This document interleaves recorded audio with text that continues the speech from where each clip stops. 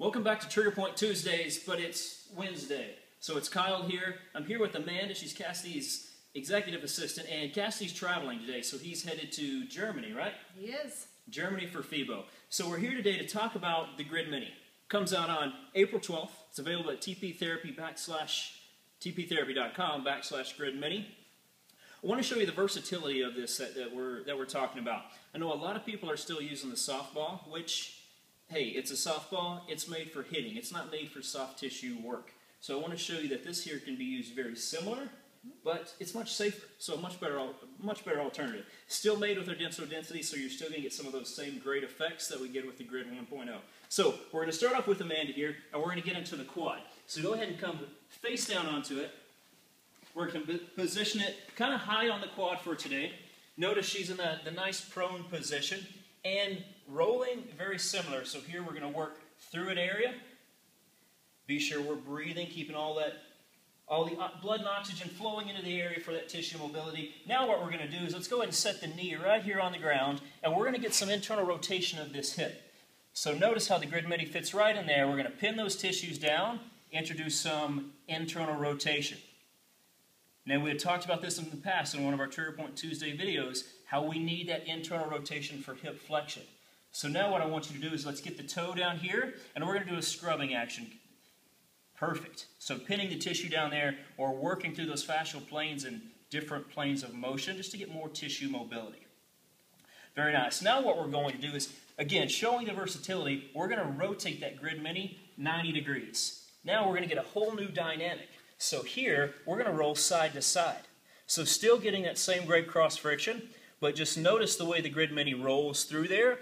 Different amount of blood flow will come into that area, so a different result for that tissue. Now again, we're going to go ahead and pin the knee down here, and notice how the Grid Mini fits right in there. Internal rotation again. Perfect. Big smile on her face, right? Yep. And now let's go ahead and set the toe back down. We're going to lift the knee, and here we're just going to go up and down. So notice Grid Mini doesn't move, so again, different dynamic on those fascial planes. Perfect. Now let's go ahead and reposition to the IT band. So we're going to take the Grid Mini back to its original position here. We're going to hike that hip up just a bit. And here, just go back to that regular rolling. So back and forth, nice and controlled, being sure we're breathing. Go ahead and bring that left hip up just a little bit more. Perfect. Now we're going to go ahead and pin this down again. Same thing, a little bit different area. Rolling right through here, increasing hip mobility. Let's go ahead and pin the toe down. Go through that scrubbing motion. Perfect. But now here's the cool one. This is my most favorite. We're going to go ahead and rotate this again 90 degrees. We're going to put it right in here.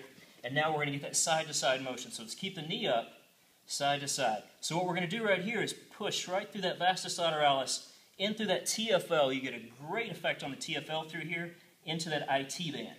Now go ahead and pin the knee down yet again. And notice here, that angle is going to really help mobilize those tissues through that area.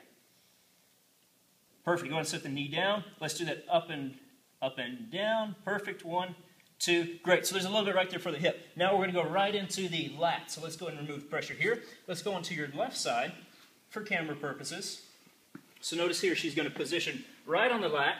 We're going to go into a nice beach pose. So let's bring that left arm up. There we go. Now take your hand and sort of grip the Grid Mini. Perfect.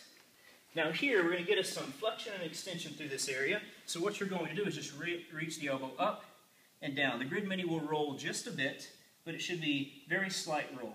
Here, and now we're going to add in a little bit of cross friction, so we're going back and forth yet again. Perfect. But again, here's the cool part. Now let's take and rotate that Grid Mini 90 degrees. Perfect. Now again, a whole new dynamic. We're going through the same program. The elbow up and down. We're going to go through this. Usually go through it about 4 times.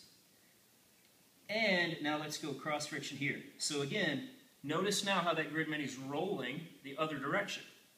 So bringing a lot of blood to the area. The blood's going to bring the oxygen and the nutrients and promote that healing. Perfect. Now we're going to go ahead and hop up. We're going to show you one more onto the pec. So we're going to use the rack here. If you're at home, you can use a wall. It's going to give us a little bit. Good. It's going to give us that stability. Notice here how she grips the Grid Mini. Notice where that ball is positioned there on the pec. And now we're just going to introduce in a little bit of motion. So here we can roll up and down, working through pec minor, pec major. But again, with this versatility here, we're going to take and rotate this about 45 degrees. Now we're going to work directly perpendicular to the fibers of that pec minor. Remember that cross friction is what's going to really introduce that mobility.